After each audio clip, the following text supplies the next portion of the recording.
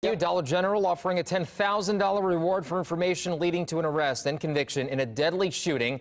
It happened last month at the Dollar General store on Emerson Way near 56th. Police say the gunman handed store clerk Brian Urey a note, then accused him of pushing a panic button before shooting him twice and running off.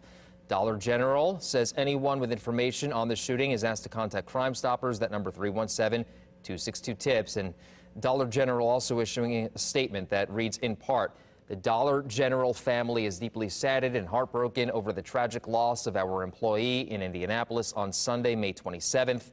Our thoughts and deepest sympathies are with our employee's family during this difficult time.